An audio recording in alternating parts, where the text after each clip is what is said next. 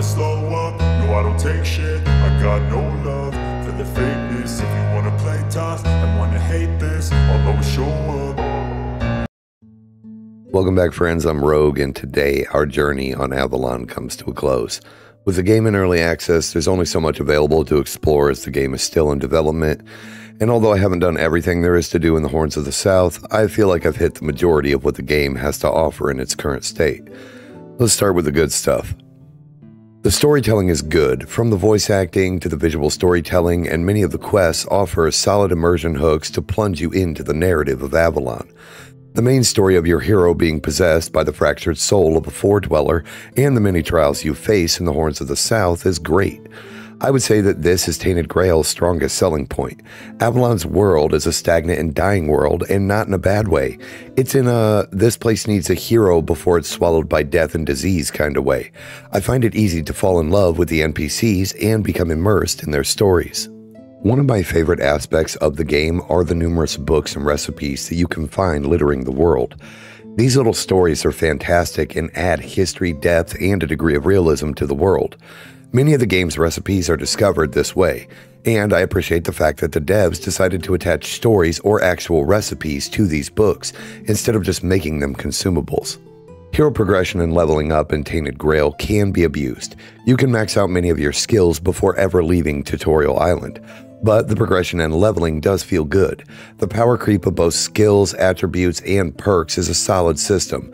Even if it can be exploited, the foundation of the leveling system and character progression is a good one. Magic items and gear that littered the world felt natural. Finding the Blood Oath sword sticking out of the chest of a woman who appeared to have been sacrificed at the center of a lake of blood was a fantastic visual set piece.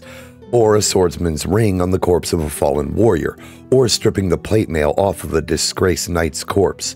The ability to outfit your hero relies on your ability to explore and scavenge the dead. The only downside to this is that many of the spell scrolls you find are just floating mid-air and not ingrained into the messy world that Avalon has become. I would have rather discovered new magic on fallen spellcasters or hidden in ancient tomes of lore surrounding the magic of a world where Merlin once walked. Which brings me to the world of Avalon. It's a visual treat. For the most part, the dying world of King Arthur is a playground to explore, full of monsters and horror. From the crumbling stone buildings and abandoned homes, to the caves and crypts, all were well designed and feel well built and with purpose, not just copy-paste asset flips. The world of Tainted Grail is beautiful, and I really enjoyed exploring this world.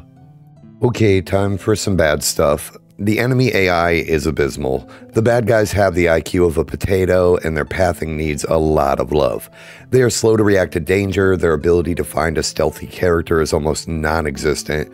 Many will just stand in place after being hit from stealth, or walk to where the attack came from until aggro drops and then teleport back to their start location. That's if they don't get snagged up on walls or other objects. Some enemies will not trigger a fight and simply just stare at you or drop aggro mid-fight to return to their starting location. I can't stress enough that the baddies of Avalon need some work. Okay, we're going to talk about the combat, and it is clunky. And I know that the developers are aware of this and working on it. But as it stands today, hero attacks are floaty with little impact on the enemies. Some sword slashes look and feel the same as if my hero was slashing the air rather than slamming against flesh, bone, or armor. Magic suffers from a similar sickness. For the most part, you lob a glowy orb and it splashes against the target in a glowy bamf. You know, the noise Nightcrawler makes when he teleports. It gets repetitive, and the movesets of the bad guys could use some love and some fucking magic. I mean, a group of bandits would be a whole hell of a lot scarier if some of them were also spellcasters or healers. Just some food for thought, guys. Which brings me to boss fights. Now, I only consider one of my fights an actual boss fight. Sten the Giant and Silent Scylla were not what I would consider a boss encounter. But if they had been, it would have made the encounter with them way better. Like if Scylla could turn invisible or shadow jump behind the player to dish out a sneak attack, or Senin going into a berserk rage and charging around the area unstoppable at an incredible speed, smashing terrain and using leap attacks to close the gap to the hero. But they fight and quack the same as every other bandit I spanked. No, the only real boss fight I had was with the Mistbearer, and it was a joke. It summons skeletons that have to be beaten before you can do damage to it, and I'm gonna be honest, this guy was just as big of a pushover as both Senin and Scylla. Swack Undead and Arcane spam the nerd to death. Now, I appreciate the effort in having a boss encounter, but the fear I had of this massive creature was squashed the moment I began to give it an arcane manicure.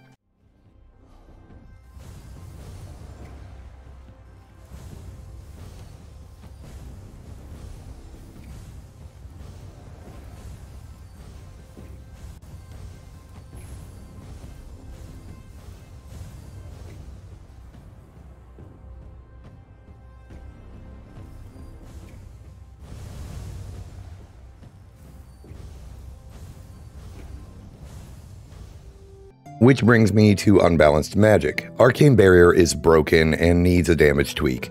This spell just kills everything in 1 to 2 uses.